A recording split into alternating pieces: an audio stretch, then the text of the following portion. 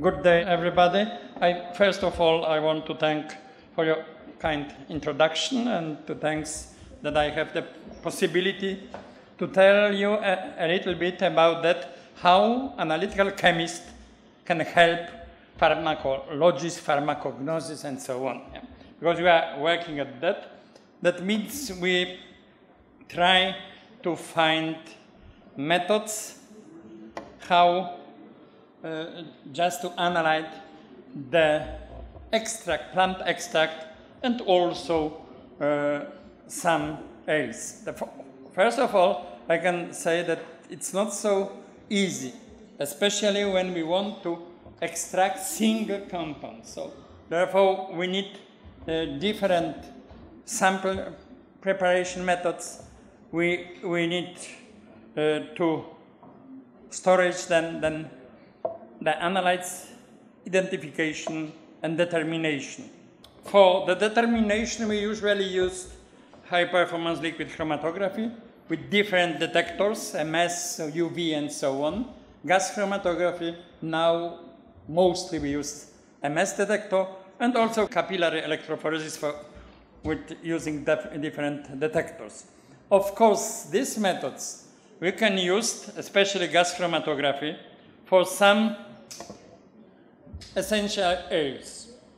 Because for essential oils, you can, without other methods, preparation method, we can use that. And you can see here how change the commercial lemon essential oils. Yeah? We never know what type of oils we have. Therefore, we need analytical method just to show what is in this commercial oils. Because when we don't have some compounds that didn't act at all. Yeah? We buy it and it didn't act. So therefore, it's the method just to control the oils, and also for that show what type of compounds, in this case terpenes, we have there, and which type of these compounds can act in the organism. Some examples that we are done here just to determine the influence of chemical composition of commercial lemon essential oils on the growth of Candida strains. These oils are usually used in food paste and such things. So therefore, it's impossible to know that. Yeah? The next example was to determine the chemical composition of macerates and commercial essential oils on bacteria Escherichia coli. As you can see here, it depends on the type of the oils. And the next one that we also work with two different lavender essential oils, and with microbiologists, because we didn't do these biological experiments, what types of compounds we have, the monoterpenes, sexquiterpenes, and so on, and how it works, or how, if they act on facial skin microbiota. Of course, not in all cases it's so easy. Sometimes, here you can show the next one, analysis of phenolic compounds. In this case, we used HPLC for determine that. Phenolic compounds from algae extract. And you can see only HPLC is not enough with UV detector. Therefore, we used, because we had, in this case was two compounds that are going in the same time. Then we use for that the high performance thin layer chromatography just to separate two compounds for that. Yeah? When it's not so easy, then we need sample preparation. Yeah? In many cases. For that we use liquid extraction, solid phase extraction, and membrane techniques.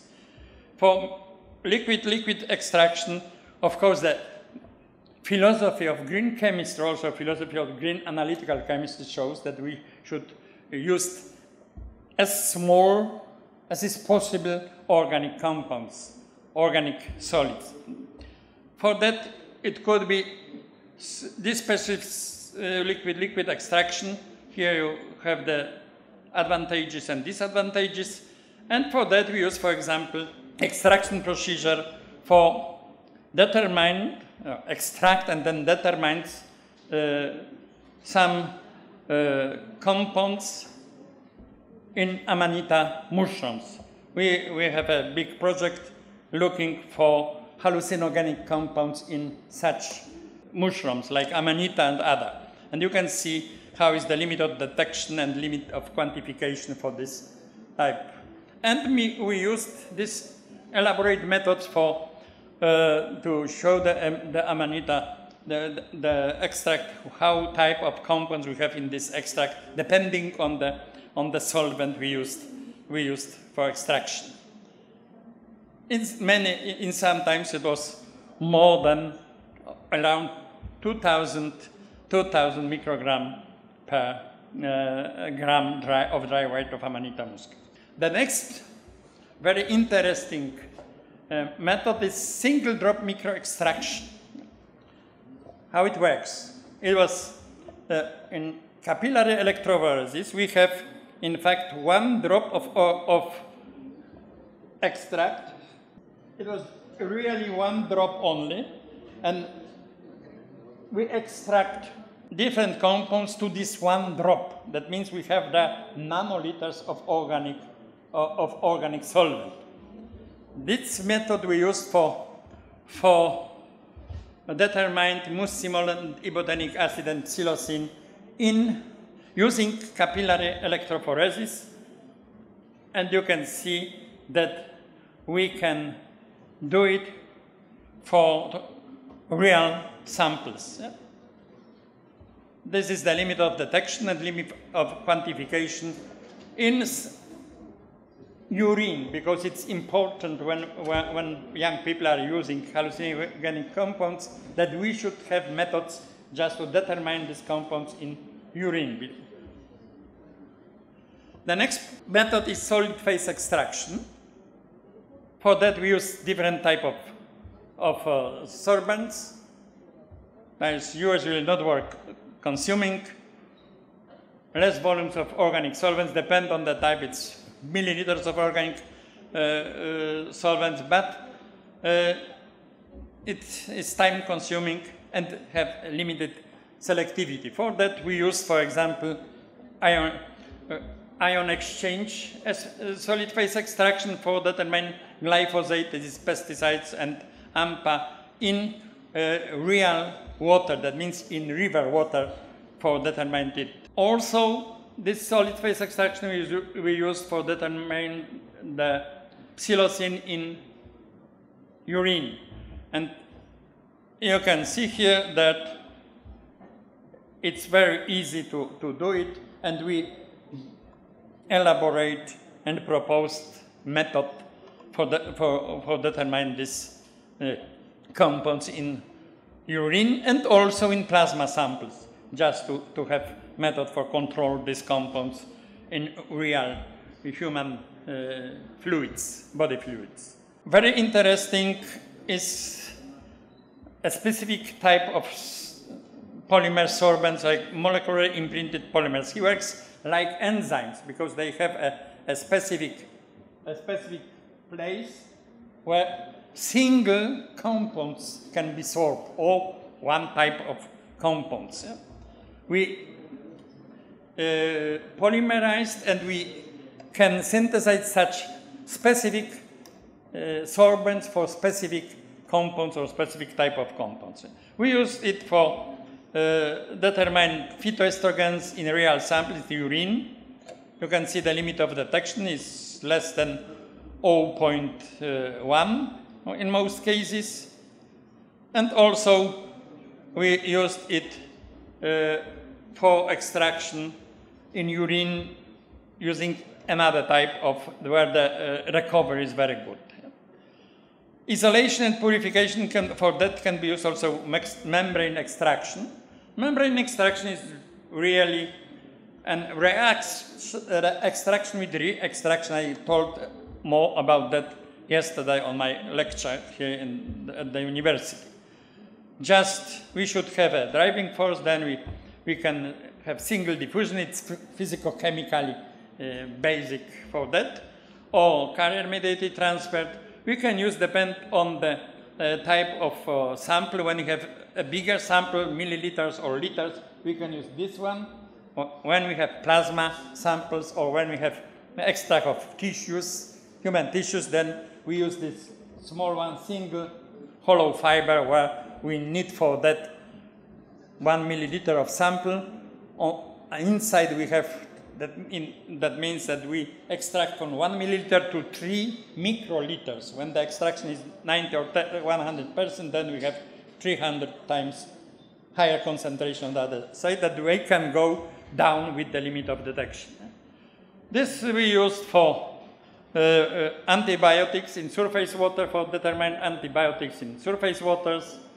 We use this also for determine some acidic pharmaceuticals in surface water, and you can see that in some cases, depend of course on the pH, we had the enrichment factors is 10,000. That means that we can go down with the limit of detection 4 order of magnitude. That means that we can analyze the various low concentration. It is impossible to use to do it without such preparation methods. We also use this for extract polyamines. We have a project that in which we try to find markers, cancer markers. Cancer markers and polyamines was that we, first of all, we just elaborate the method, the analytical method. After that, we use the analytical method for extract in real samples. Yeah? Here in kidney homogenate from urine samples, and as you can see, we published it in Applied Cancer Research and such last time. Of course, in this case, we also use it for real from the patient, but we have too much example. We have, I don't know, 6 or 7, it's too much there. We still elaborate with the clinic that we do another analysis for that. We also use this method for extraction of peptides from plasma samples, just to show, because many drugs are small peptides, so therefore it was for that.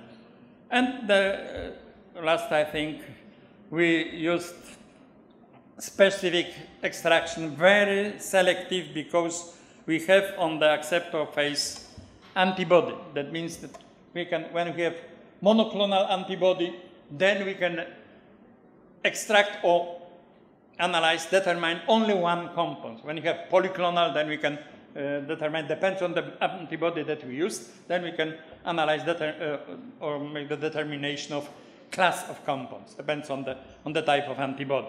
And you can see here how it's better than our method with immunoassay using standardly for such things. It's the limit of detection is 2 order of magnitude lower than for, you can see 16, and we have our limit of detection is 0.18 microgram per liter.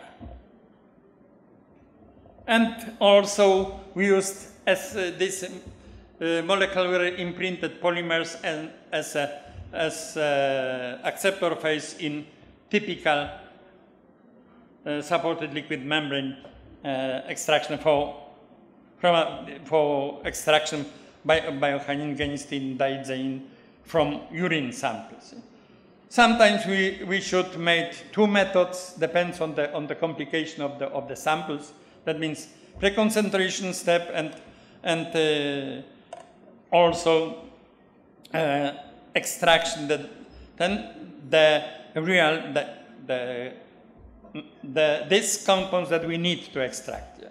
And as you can see, we get in this case the limit of detection. It was in this case 0.05 microgram per liter, while the maximum limit concentration of pesticide in this food samples is juice samples in the European Union was 0.1 microgram per milliliter, is 2 times lower. Thank you very much. This is my group, 4 professors, 4 associate professors, and I don't know, 15 or 12 PhD students. Now, of course, it was impossible to do science without donations, so that's the many donations in the European Union and Polish National Foundation, Science Foundation, and at last, thank you for your attention. I hope that Дякуємо, шановний професоре